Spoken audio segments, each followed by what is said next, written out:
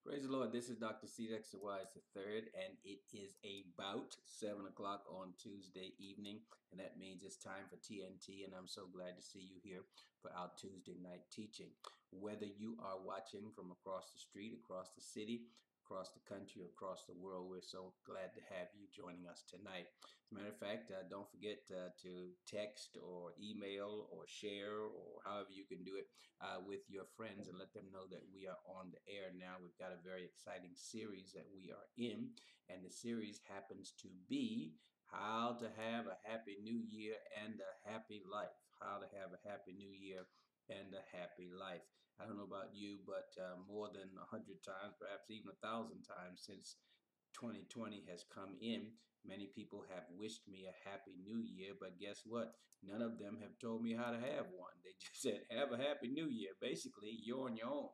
So what we're trying to do now is to see what the word can tell us about how to have a happy new year. We're in the book of Philippians, and Philippians only has 4 chapters, and we're on chapter number 3. We'll say a word about that in a minute. But now that you know where we are and what we're doing, let's bow for a word of prayer before we actually get into our lesson. God, we love you, we praise you, we thank you, we bless you for being good, for being God, for being our guide. We thank you for bringing us into a brand new year and in many instances into a brand new era. We ask, God, that you would let the words of my mouth and even the meditations of my heart be acceptable in your sight, for you are my strength and my redeemer. In Jesus' name we pray, and for his sake. Amen. Okay, we're talking about how to have a happy new year and a happy life based on the book of Philippians. And as I said, we in Philippians only has 4 chapters. It's one of those power-packed little books that will bless you if you read it. And it's also one of those books that you can just sit down and read the whole book in one sitting. And that's always makes you feel good when you feel, I read a whole book of the Bible. It's only 4 chapters, but you did read a whole book. So what we decided to do is to look at each of these chapters in Philippians, and we found in each of these chapters one word that summarized that chapter for us, and all of those words began with an R. So when it was the first chapter of Philippians, the word was remember, remember. We summarized everything that happened in Philippians 1 with the word remember. And we found out that we ought to remember how you made it this far. As we go into a new year, we want to be happy, and we will be happy if we remember how we made it this far. How did we make it this far? The grace of God, the peace of God, somebody praying for you, and gospel fellowship. But we also, as we continue to read in that first chapter of Philippians, there are some other things that we should remember, and that is, remember, no matter what happens, no matter what happens, God will finish what he has begun. Whatever happens will lead to the furtherance of the gospel. This, that is to say, whatever you're going through, is going to turn out in your favor. Either way, Christ will get the glory. And act like a Christian no matter what. Go forward fearlessly, and then take the bitter with the sweet. Whatever comes in this year, you're going to have a happy year and be able to experience it a lot better. If you just get the attitude, you're going to take the bitter with the sweet. So as we looked at the first chapter of Philippians, the word that we came up with to summarize that was the word remember. And last time we went to the second chapter of Philippians, and the word that we came up with was receive, receive, receive. First remember, and now receive. Receive love, receive others, receive the mind and model of Christ, receive Christ himself, receive your maturity, receive your assignment, and finally receive those sent by God to bring a message to you like Timothy, and sent with a testimony like Epaphroditus. Okay, so these are the 2 things that we came up with already from Philippians, and in chapter 1, remember, chapter 2, receive, and tonight we're going to have another R that we see here, and that word is rejoice. In Philippians chapter 3, that's the word that we're going to look for. That's the word that we're going to focus on and see how we can, in fact, rejoice as we look at the 3rd chapter of Philippians. Okay, let's go right to the very first verse. And we see there that we ought to rejoice in the Lord. Number one, rejoice in the Lord. He says there in first verse number 3 says, "Finally, my brethren, rejoice in the Lord." In other words, it's right there in the text. Rejoice in the Lord. Rejoice in the Lord because He is the Lord. Because He is the Lord. That's why we rejoice in Him. That's enough reason right there. He hasn't blessed us. He hasn't done anything for it. Let's not even rejoice for those things, but let's rejoice because He is the Lord. And as you look at Philippians, the whole book of Philippians, there are many writers and many preachers and theologians and Bible scholars. If they had to pick one word to describe the whole book of Philippians, it would be this word, rejoice, because Paul uses the word rejoice in every chapter of Philippians at least once. He uses it in Philippians 1, verse 18, in Philippians 2, verse 17, and verse 18.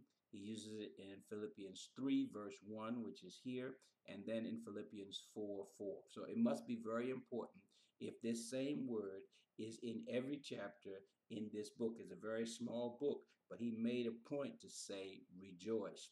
And that's why he says there in that second part of verse number 3 of Philippians 3, he says, "For me to write the same things to you is not tedious, but for you it is safe." In other words, I don't mind repeating myself, because what you need to learn how to do if you're going to have a happy new year, if you're going to have a happy life, is you got to figure out how to rejoice in the Lord.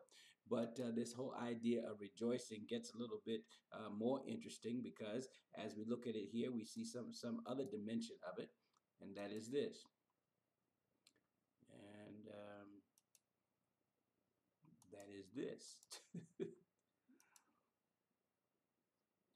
Rejoice because He is the Lord. We said that already, so I guess I was right the last time when I did it. Okay, so rejoice because He is the Lord, and rejoice because He is the basis of your confidence. He is the basis of your confidence. In verse number 2, it says, "Beware of dogs, beware of evil workers, beware of the mutilation, for we are the circumcision who worship God in the Spirit, rejoice in Christ Jesus, and have no confidence in the flesh." Now, what this whole thing is about, what this line is about here, is there were certain groups of people who have come to be known as Judaizers. And these are people who followed Paul around. Paul essentially preached to Gentiles, and he tried to preach to them that they could become Christians without doing all of the things that Jews required to be Jews. Well, of course, many of the Jews didn't like that. The Jewish Christians didn't like that. They basically said, if we got to do it, you got to do it. And so they were going around telling the Gentile Christians that they had to be circumcised, they had to follow the laws that traditional Jews followed, in addition to being a quote unquote Christian. But Paul is trying to say to them that we have a circumcision, that is the Christians, but our circumcision is not a circumcision of the flesh, but a circumcision of the heart. And we see that emphasized in Romans chapter 2, verse 29. But the main thing I want you to see here is that we rejoice in the Lord because the Lord is the basis of our confidence. We are confident that we are saved. We are confident that we have a right relationship with God, not because we've been circumcised, not because we keep the Jewish law, but because the Lord is our confidence. So the first thing we ought to do is we ought to rejoice because we're rejoicing in the Lord. Secondly, it's okay to rejoice over your accomplishments. Now, again, these people are running around behind Paul trying to discredit him by saying that he's teaching people not to keep the Jewish law.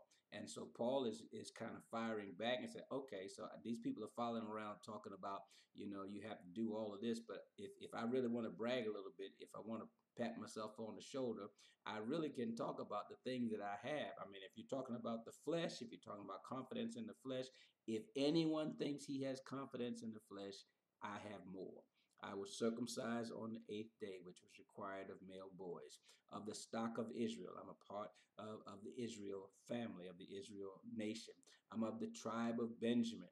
I'm a Hebrew of Hebrews, and concerning the law, a Pharisee. Concerning zeal, I persecuted the church.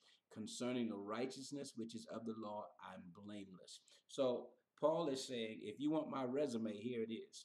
If you want to be able to see that I got a little bit going on too, just look right here, because I have done some things. I've been around the block a couple times myself, and so don't talk like you're the only ones who've been through this. I've been through it too. But even though I've been through that, I've got all of these things here, but that does not stop me from having Christ as my confidence. Now, I make a point of this because sometimes people will try to make you feel ashamed of the things that you have accomplished. They'll try to make you feel like you should hide them, that you should not let people know about them.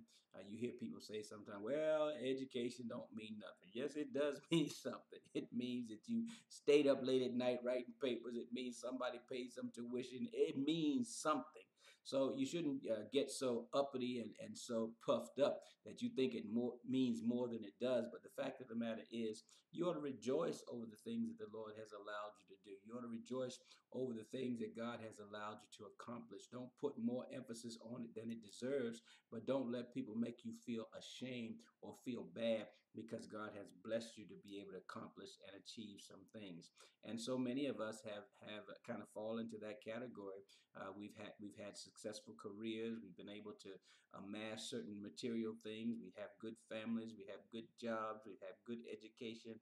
Don't brag about it like it's all that, but don't let anybody make you feel ashamed about it as well. So Paul says, okay, if you want to talk about the flesh, I got some stuff too.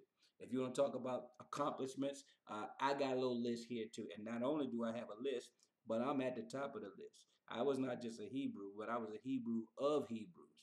I was not just a person who didn't like the church. I persecuted the church.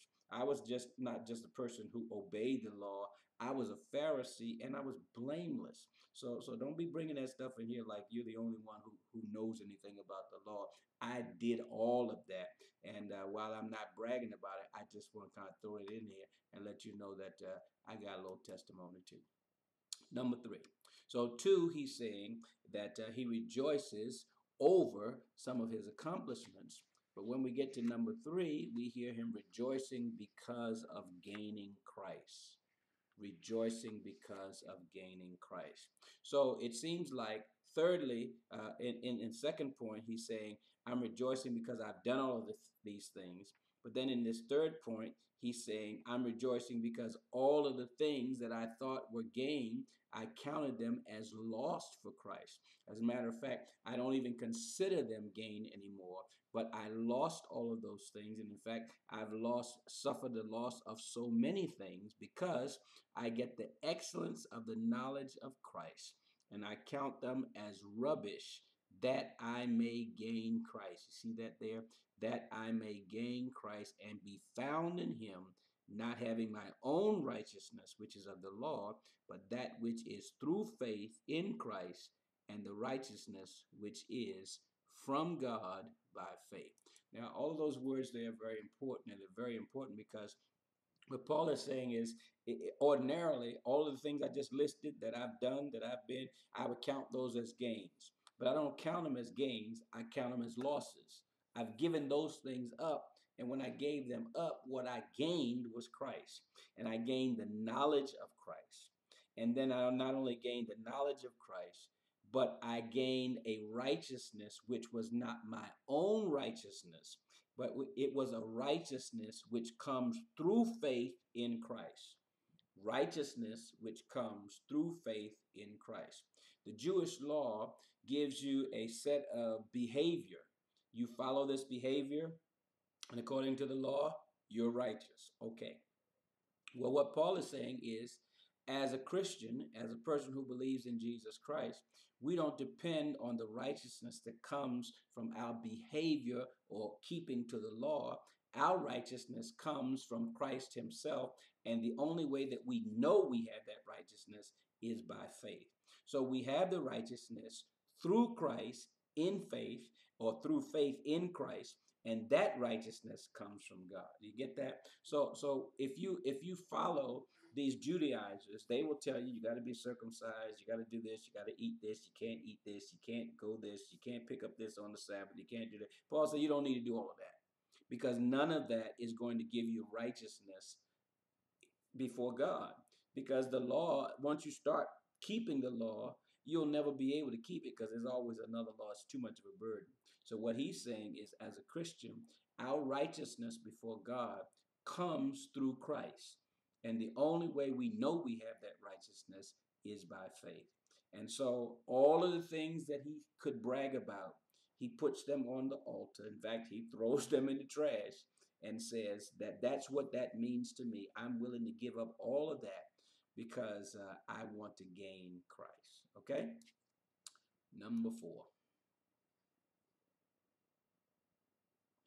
Number 4 says, rejoice over knowing him. Rejoice over knowing him. He says, I rejoice that I may know him and the power of his resurrection and the fellowship of his sufferings, being conformed to his death, if by any means I may attain to the resurrection of the dead. Now, let's go through that very slowly because he said a whole lot of stuff in here to rejoice about. Number 1, he says, I'm rejoicing that I may know him, that I may get to know him, not just hear about him, not just see a picture of him, not just read about him, but to know him. And to know Jesus Christ is something to rejoice about. But he says, I don't just want to know him in a personal way, but I want to know the power of his resurrection. I want to be able to experience that resurrection power. I want to be able to experience the salvation that comes along with that. I want to have the power that comes to the church through him having got up on the 3rd day. And then I want to know the fellowship of his sufferings. And a whole lot of people stand in line for that. But he's saying, I want to be able to say that I don't just know him as my Savior. I don't just know him as a power broker, somebody that gives me power. But I want to be able to say that, he suffered and I suffered as well. I'm his brother because I share that fellowship of his suffering. And as I said, a whole lot of people not standing in line to get the fellowship of his suffering because who wants to suffer? Who wants to be suffering like Jesus did? But that's a part sometimes of what it means to be his followers. So I want to have the fellowship of his sufferings. I want to be conformed to his death. And if by any means I may attain the resurrection of the dead. So what he's saying is that if I should suffer, if I end up dying as a result of that, I also want to know what it's like to be raised from the dead as Jesus was and as we are promised to do when he comes back again. So we rejoice over knowing him. We rejoice over the power that comes along with knowing him. We rejoice over the privilege of being able to suffer with him. And we rejoice over the fact that even when we pass away, that at some point we will rise from the dead even as he rose. And that's something to rejoice about. Okay, so first of all, we rejoice in the Lord. Then we rejoice over our accomplishments. Then we rejoice because of gaining Christ. Then we rejoice because we know him. Praise the Lord. Just because we know him, that's worth rejoicing there. And then number 5, we rejoice that we have been called for a reason. Not that I have already attained or am already perfect, but I press on that I may lay hold of that for which Christ Jesus has laid hold of me. I have been called for a reason.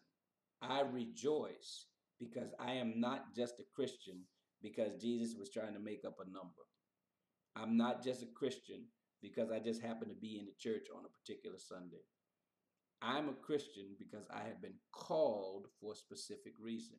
And Paul says, I know that I haven't attained and I know that I'm not perfect, but I'm pressing on because I want to grab a hold of that for which Christ grabbed a hold of me. I love this verse. I love this verse because what he is saying is that I'm reaching to grab that which Jesus reached to grab in me. I was grabbed for a reason. I was apprehended for a reason. And I'm trying to apprehend the reason that I was apprehended. And I'm pressing toward that, and I'm rejoicing that I was called for a reason. And sometimes you may not know that reason, you may not know it yet, you may not have a sense of exactly what it is, but you know that you're just not out here for nothing. You're not just out here doing things, willy nilly. But God has called you for a reason. He's put tools in you. He's put gifts in you. He's actually given you a life experience that prepares you for the thing that He has called you for. Some of the things that you just dread that happen to you qualifies you for the next phase in your ministry. Some of the things that you shed all kinds of crocodile tears because they happen to you, now you are able to minister to other people who will go through the same things that you have already been through. And so the fact of the matter is that you have been called for a reason. You have been called for a purpose. You have been called for a specific time. You have been called for a specific season. You have been called for a specific group of people, a specific geography. All of these things are not accidental. They are providential. And Paul says that I am trying to grab a hold of that thing or that reason or that purpose for which Christ grabbed a hold of me. I'm trying to apprehend that for which I have been apprehended. And that makes me rejoice to know that there's a plan in my life. There's a reason why I'm doing what I'm doing. There's an even reason why things happen the way that they happen. And sometimes it's so hard to realize and even to believe that things do happen the way they happen. But we do know that all things work together for good to them that love God, to them who are the called according to His purpose. So we rejoice that we have been called for a reason. And then number 6, we rejoice that we can forget what is behind. Verse 13, brethren, I do not count myself to have apprehended, but one thing I do, forgetting those things which are behind. That, my brothers and sisters, is a whole lot easier said than done. That's a whole lot to forget those things which are behind. How are we going to forget those things which are behind? How are we going to forget some of those hurts? How are we going to forget some of that pain? How are we going to forget some of those disappointments? And how are we going to forget that? Well, one way to forget it is to realize that when Paul says forget, he doesn't mean take it out of your mind. He means to let loose of them. It means to take the effect of those things off of you, sort of like to take off a coat. I have this coat on, but I'm going to take this coat off and I'm going to continue in my life without the coat. And forgetting those things is more like forsaking those things than failing to remember those things. And that's why it's hard for so many of us to read this verse and to try to keep it, is because we try to do something that's impossible. How are you going to forget? I mean, things have happened to you, you don't forget. You got the scar right here, and every time you look at the scar, you remember the incident that made that happen. You're not required to block it out of your memory. If you can do that, wonderful. But what this verse is saying, that I'm rejoicing that I can forsake those things which are behind. I'm not going to feed them. I'm not going to give them more energy. I'm not going to give them power over my life that they don't deserve. I'm not going to look backwards towards them. I'm not going to not be able to go forward because I'm so busy looking backward. I'm going to forsake them. And they're going to die from a lack of attention. Those things that are behind us, obviously, they brought us to this place. But many of those things that are behind us, they will keep us back there if we don't forsake them, if we don't leave them, if we don't disregard them, if we don't go forward in spite of them. So Paul is saying, I am rejoicing because, praise God, I've gotten to the place where I can forsake those things which are behind me. I can forsake them. And you can probably think of some things in your life that you should pretty much be forsaking.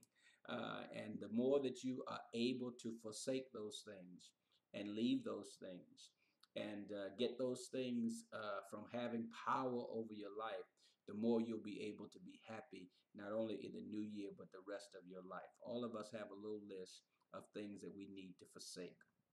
And it is a conscious decision. It's a conscious decision because if you allow them, they'll follow you around. And not only follow you around, they'll have all kinds of signs and posters, and they'll have little groupies and things reminding you of what you used to be, where you used to do, what you used to do, and all of that. But you've got to forsake those things. You've got to make up in your mind that I'm putting all of those things behind me and I'm going forward in Jesus' name. That was number 6. And this is number 7. Rejoice for the things that are ahead. Rejoice for the things that are ahead. So I'm forgetting those things which are behind. I'm forsaking those things which are behind. And I'm reaching forward to those things which are ahead. I'm pressing toward the goal for the prize of the upward call of God in Christ Jesus. Reaching forward to those things which are ahead. It's going to be hard for you to move ahead if you haven't forsaken those things which are behind you. And yet it's going to make you excited to go ahead if you have a sense that there are good things ahead. It's difficult for you to wake up in the morning and get moving if you don't have a sense that there's good stuff going to happen today. If you don't have a sense that your life is going in a direction and that the best is yet to come. And what Paul is saying is, yeah, I got some stuff behind me. I've forsaken that, but I'm pressing forward because I believe that there's some things that are ahead that are worth me going towards. There's a prize ahead. There's a high calling ahead. There are blessings ahead that I can't even imagine. And so I'm on my way into tomorrow because I believe that tomorrow has beautiful things that are ahead. And so if we have a sense as we come into the new year of depression and doldrums, and this is going to be worse than the one we had before, then who wants to go? I mean, who wants to get up in the morning? Who wants to start working? Who wants to work on ministry? Who wants to do? Nobody. But if you forsake those things which are behind, those things which have hindered you, those things which have blocked you, those things which have discouraged you, you forsake those things and you know what? I'm pressing forward because I have a sense that there's something that is ahead. And the things that are ahead are the promises of God. The things that are ahead are the things that God said he's going to do and he ain't done yet. The things that are ahead are the things that are in your heart, that God placed them in your heart, not just things that you desire, but God placed them in your heart. And because he placed them in your heart, it's his responsibility to make those things happen. And that's what you should look forward to. And as you look forward to, that's something to rejoice about. I'm rejoicing about the things that have not yet come into fruition that God promised, and I believe I'm going to see them. So I just can't wait to see what God is going to do because I'm pressing toward the mark for the prize of the high calling in Christ Jesus. I am rejoicing for what lies ahead. Don't be worried about the future. I mean, there's so many things as you look around today, and not just in the news, but in your own life, that don't seem to be trending in the positive direction. But trust me, we serve a God that will make things work. We serve a God that will turn things around. We serve a God that, as we said on last week, will make things turn out in your favor.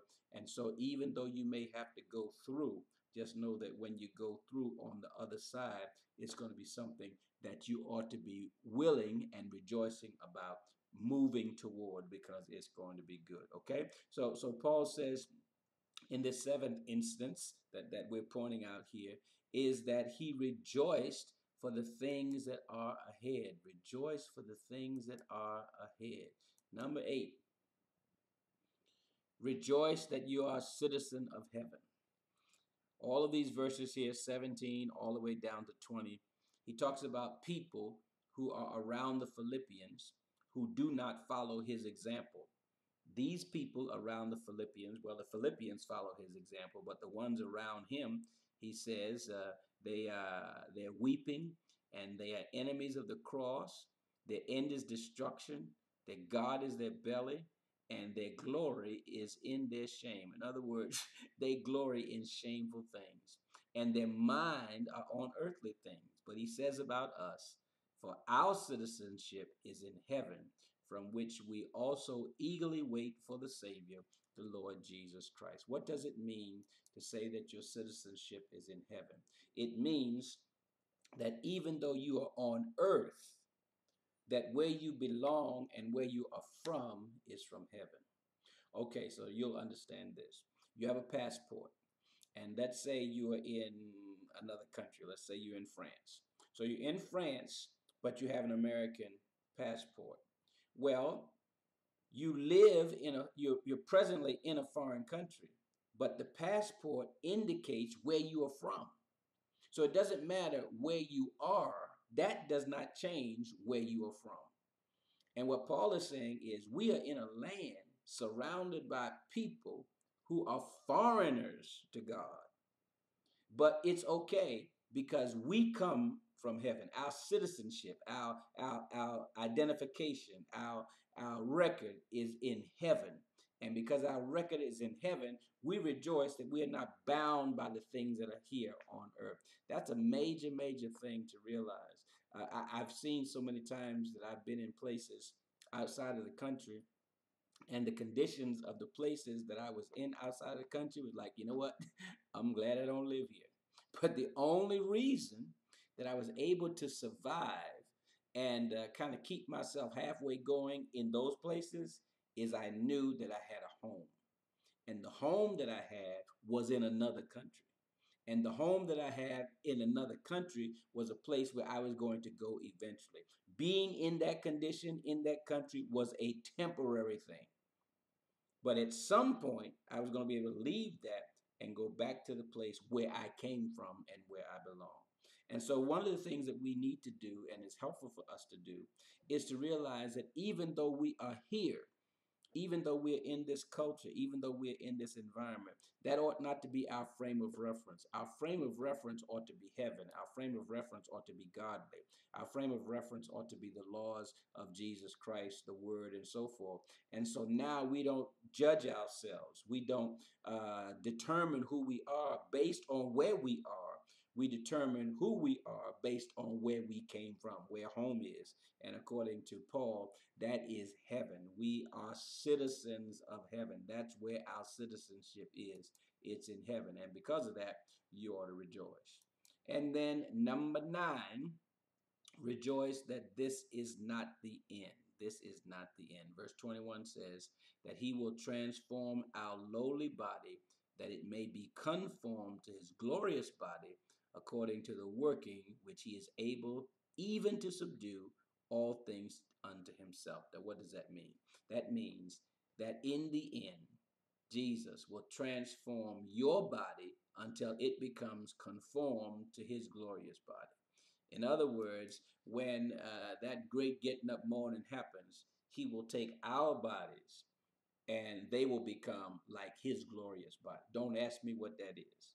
Don't ask me what the glorious body of Jesus is. I have no idea. And if anybody tells you they know, they don't know either.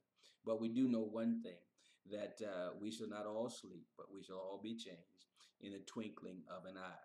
And so the thing that he is saying that we ought to rejoice about finally in this 3rd chapter is rejoice that this is not the end.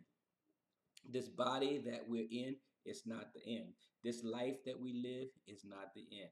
These troubles that we're having is not the end.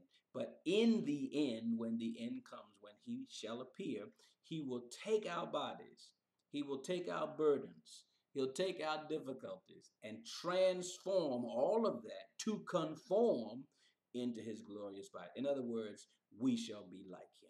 And I don't know about you, but that's something that we ought to rejoice about.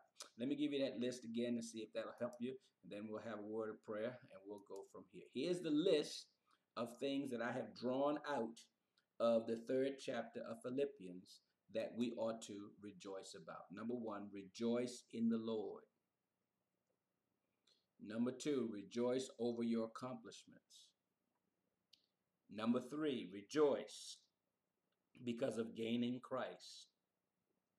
Number 4, rejoice over knowing him. Number 5, rejoice that you have been called for a reason. Number 6, rejoice that you can forget what is behind, forsake it. Number 7, rejoice for the things that are ahead. Praise God. Some good stuff is ahead. Number 8, rejoice that you are a citizen of heaven. That's where you come from and that's where you're going back to. And number 9, rejoice that this is not the end. This body, this world, none of that is the end. Let me say one last thing about rejoice. There's a difference between be happy and rejoice. There's a difference between be happy and rejoice. You can be completely happy and nobody knows it but you. But when you rejoice, everybody knows it. And what Paul is saying is, I don't just want you to be happy. I want you to be so happy that you rejoice, that you open your mouth, that you express it in some way to let other people know that for all of these reasons and more that we have just outlined, we are rejoicing in the Lord. We are rejoicing because we are children of God. We're rejoicing because we've been saved and so on and so forth. So it's not enough just to be happy. It's not enough to just have this little burning on the inside. Oh, I feel wonderful. But he said, I want you to rejoice. I want you to make some noise. I want you to show some sign. I want you to act like you're happy. Don't just be happy. Act like you're happy. Look like you're happy. Sound like you're happy. Rejoice. And that rejoicing begins with me as an individual, begins with you as an individual. Then it begins with us as a body of Christ. So make a joyful noise unto the Lord. The psalm says, make the noise. It's not going to happen, but you got to make the noise. And that's what we're trying to say. That's what Paul is saying. That if you want to have a happy new year and a happy life, you just can't be happy. You got to rejoice. And somehow or another, as we rejoice, as we give God the praise, as we bless his name, that whole process of rejoicing will bring joy to us and bring joy to our life. So the word for Philippians chapter 1 is remember. The word for Philippians chapter 2 is receive. And the word for Philippians chapter 3 is rejoice. So we invite you to come back next Tuesday at 7 o'clock for TNT, where we'll close it out with the fourth word. And that fourth word, not surprisingly, will also begin with an R. And we're going to be blessed in that way. Let me have a word of prayer, and then we're going to go. God, we love you, we praise you, we thank you, and we bless you. We thank you for all the people who are watching and listening tonight, whether they're doing it live or by playback in some form. We ask, God, that you might get us to the place where we actually can rejoice. There's so many problems and issues in our life. There's so many hurts that yet need to be healed. There's so many needs that need to be met. But in it all, through it all, and in spite of it all, help us to listen to Paul and say, finally, my brethren, rejoice in the Lord. We love you and we praise you. In Jesus' name we pray, and for his sake, amen. Okay, that's it for tonight. Don't forget, this coming Sunday is the first Sunday in February, which means it's Communion Sunday, and that's the Sunday we don't want you to miss. If you are one of the people who watch us, particularly on the internet, and don't physically come to worship, this is the one Sunday I want to see you at Faith Ministries Church. If you want to come, make sure you come this Sunday so that you can have communion and fellowship with us as one body in Christ. All right, 2747 Agler Road, Columbus, Ohio, 43224. faithministries.church. faithministries.church. You can get more information. God bless you, and we'll see you this Sunday at Faith Ministries for church.